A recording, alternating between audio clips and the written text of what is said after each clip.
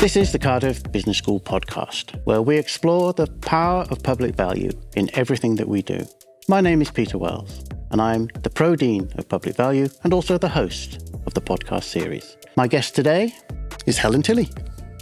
Welcome. Thank you. Helen is a researcher at the Wales Centre for Public Policy.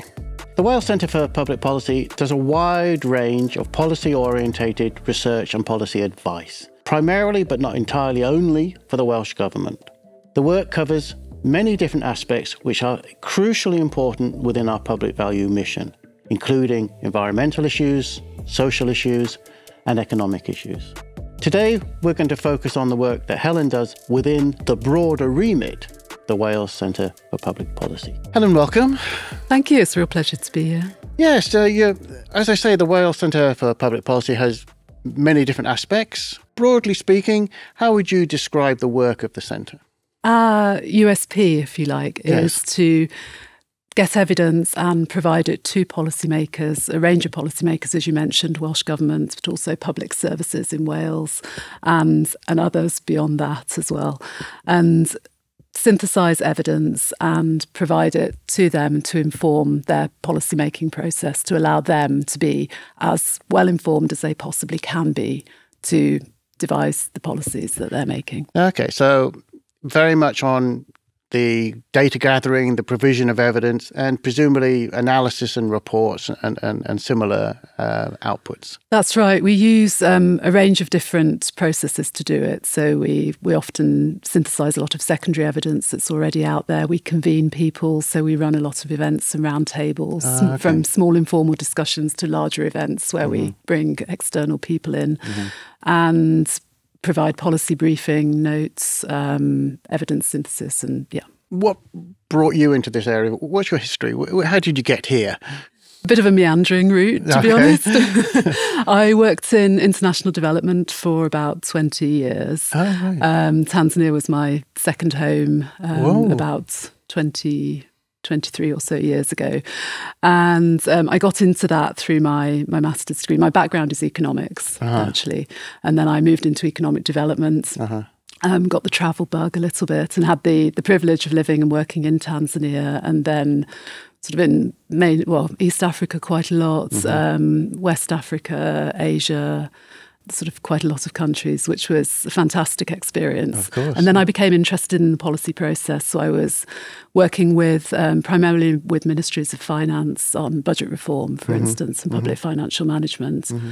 And I was really interested about how the information informs the policy decisions that are made. And then I returned to the UK, did my PhD. You say, I returned to the UK and did my PhD just like that. And that's a big decision. It was. And I think I had a lot of burning questions that I wanted to explore. So that was a luxury and a real opportunity to be able to do that. Where were you studying? Was it here in Cardiff? No, it was at the School of Oriental and African Studies in London. Oh, in London. Yeah. How nice. I did half a case study on Tanzania and then a literature review and analysis as well. And that took me to the Overseas Development Institute in London, where I carried on working and overseas and doing quite a lot of travel and looked increasingly at knowledge to policy, knowledge mobilisation. Right. And then I eventually realised that, I know quite a lot about how policy is formed overseas and particularly in Tanzania, but I didn't really know very much about what was happening in the UK and where I was living at the time, of course. Ironically enough, yes. Yeah, and I felt that I really should be better informed. So I had a growing urge to scratch an itch to understand what was going on where I was based in the UK.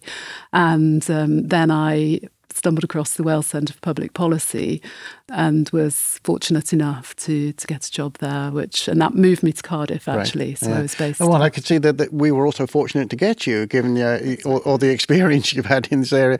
And so, you've got that broad remit, kind of economically informed, evidence-based public policy advice. But I get the sense that's not quite what you're doing now.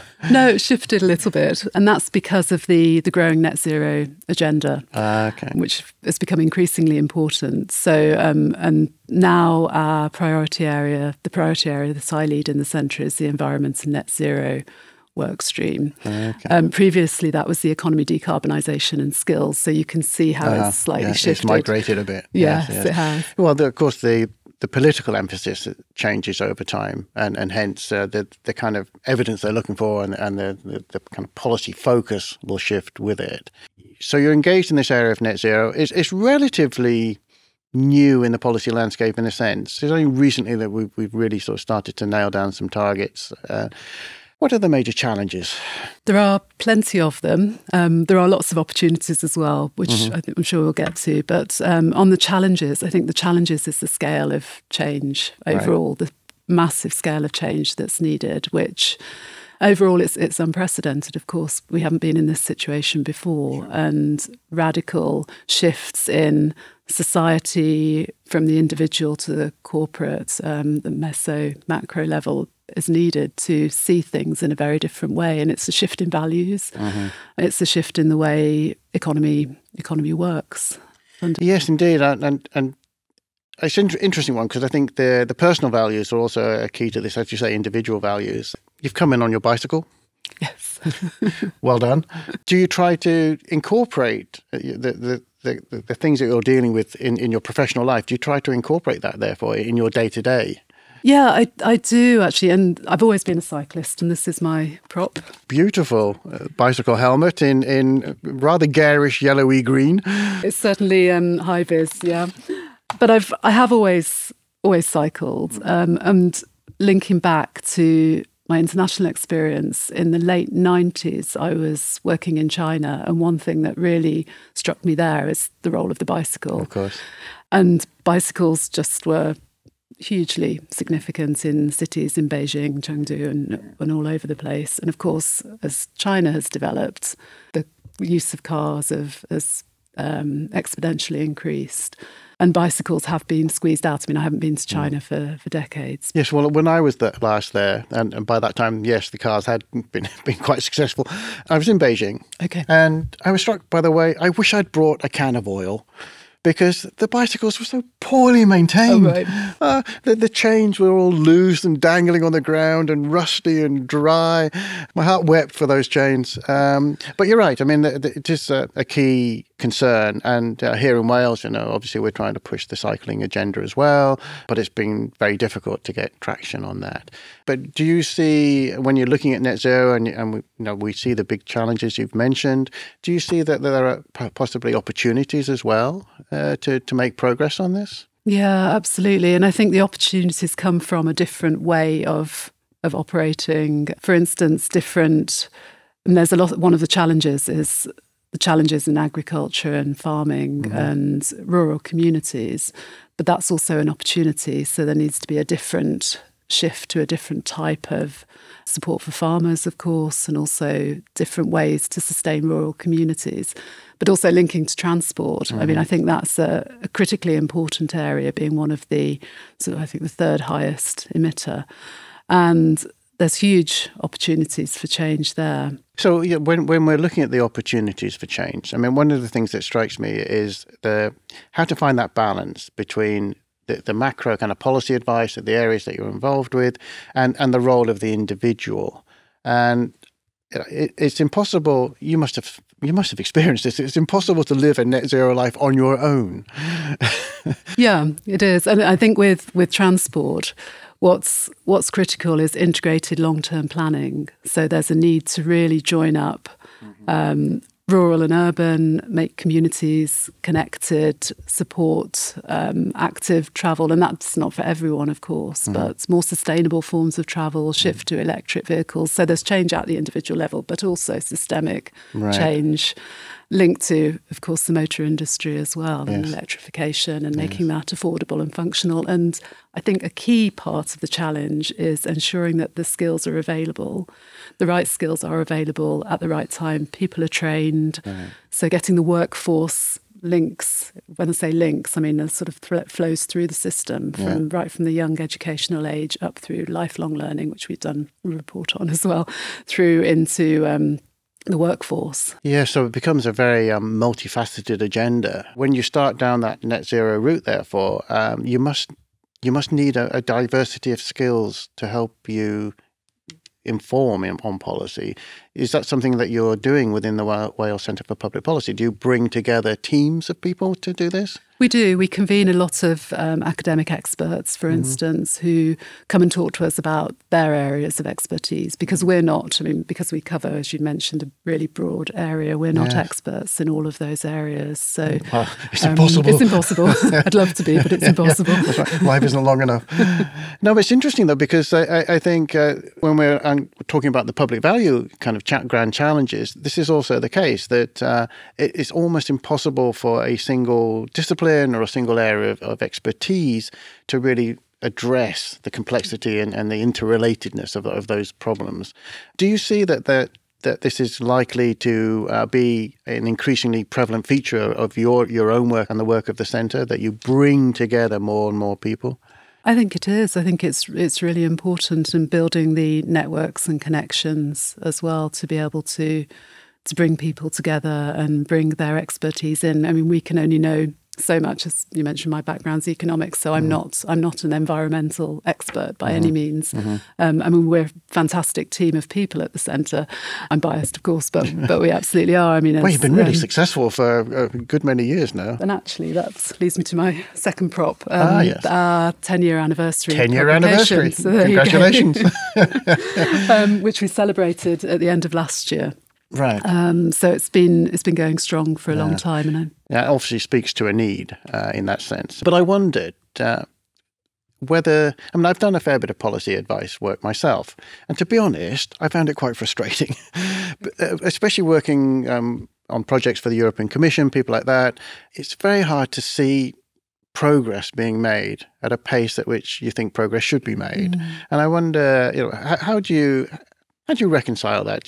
How do you try to push a process of change, and what happens when the policy makers and the political kind of positioning of those policymakers shifts? And I think there are key opening and opportunities and the windows of opportunity to influence change, but we try and hit upon those. But I think I've certainly recognised that we might sometimes be ahead of the curve a bit. And so we can get the evidence out there, but it won't necessarily be picked up until the time is right and there is a window of opportunity. Our work on just transitions was an example of this. We did some work where we noticed that there was an evidence gap.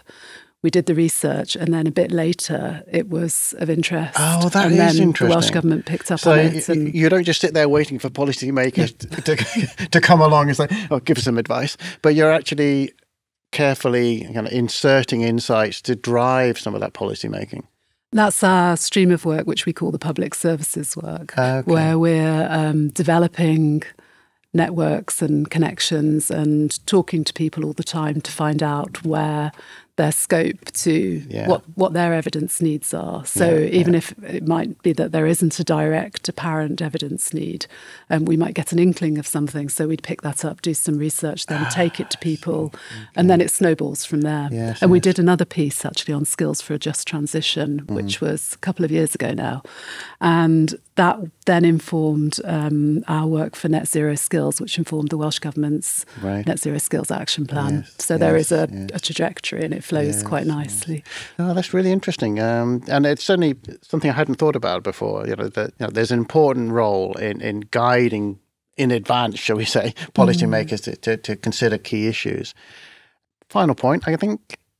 What's next for Helen? Well, I'm thinking very much in terms of our environment and net zero work stream at the moment. We've been doing some really interesting work for the Net Zero 2035 Challenge Group. We've been supporting their thinking and around the evidence that they're providing as part of the cooperation agreement. And this is the wonderful group of experts who are chaired by Jane Davidson. Oh, yes, I know Jane, yes. And the work's being wrapped up this autumn.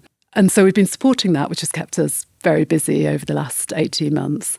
And so now I'm thinking about what the next phase of our work is. So I'm in this process where we're starting to speak to people, find out what we want to be doing, what we want to be supporting next. And we've got a very interesting piece of work. We're supporting the Welsh Local Government Association to think about where they can prioritise their work on net zero, and also the financing challenges around that, because financing, of course, with this huge agenda is a key issue.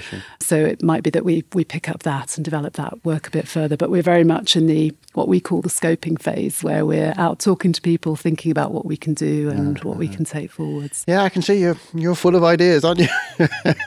But it's really reassuring, and it's been a pleasure to have you along today. And I've learned a lot in a very short amount of time. So I'd like to thank you very much. Thank you, Peter. It's been a real pleasure to be here. This has been the Cardiff Business School podcast, where we explored the value of public value in the work done by the Wales Centre for Public Policy. I've been talking to Helen Tilley and her work, particularly around the net zero agenda, but as she has explained, it spills over into so many other aspects of life, because tackling these grand challenges is a multifaceted, multidisciplined task involving many different actors across society.